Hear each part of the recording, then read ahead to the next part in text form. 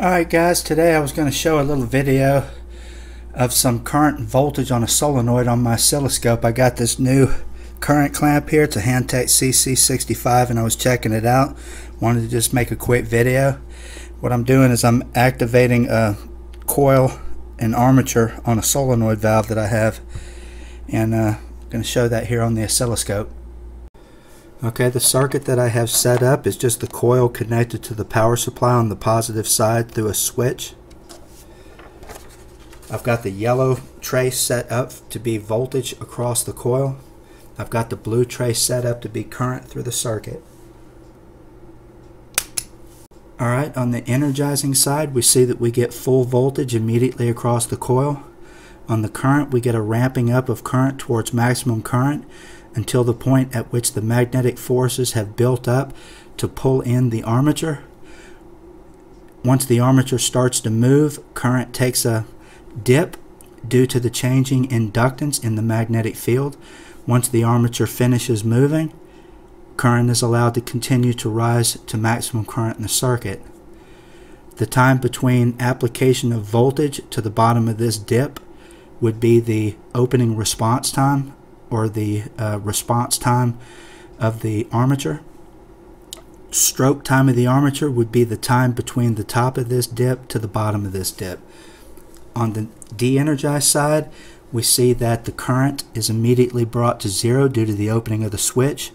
We get a large back EMF negative voltage spike due to the collapsing magnetic field and the fact that we open the switch and reduce the current flow quickly. The negative voltage spike, once the field starts to collapse, begins to rise back towards zero, until at which point the magnetic force has decayed to the point that the spring on the armature can push it back to its initial position. Once the armature starts to move, you get an induced voltage from that, which drives the voltage back negative again until the armature finishes moving, and at which point the magnetic field can continue to collapse and take the voltage back to zero. The closing response time would be the time between the opening of the switch to the bottom of this dip.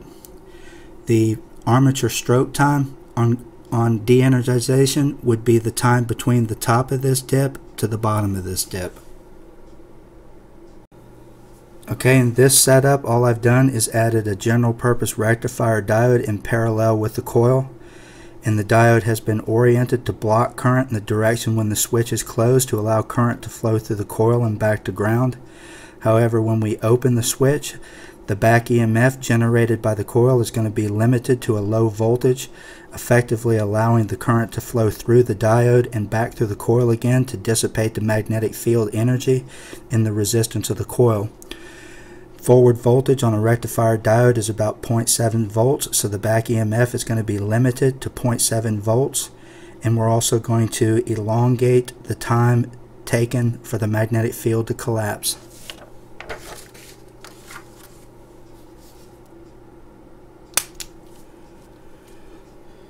Alright, so everything on the energized side looks exactly the same. On the de-energized side, we see the back EMF of the voltage has been limited to 0.7 volts, so we've suppressed the back EMF voltage spike.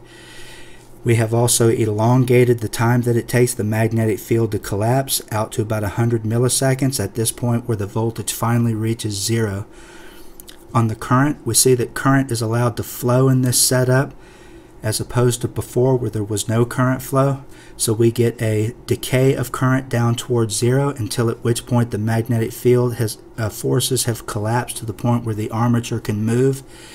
We get a rise in current due to the induced effects of the changing inductance as the armature moves in the magnetic field. Once the armature finishes moving, current continues to decay to zero. The blip in current that you see here with the double bump is probably due to the fact that the spring is stiff, which means that when the magnetic force initially collapses to the point to allow the spring to move, the spring moves a little bit but loses a lot of force, at which point it's hung by the magnetic field until it collapses further and allows the spring to move the armature back to the initial position. So this is a hanging or bouncing of the armature as it returns to its initial position in the collapsing magnetic field. Okay, in this circuit, I've added a 30-volt Zener diode in series with the rectifier diode, the two in parallel with the coil. So with this setup, we will suppress the back EMF voltage on opening the switch to 30.7 volts.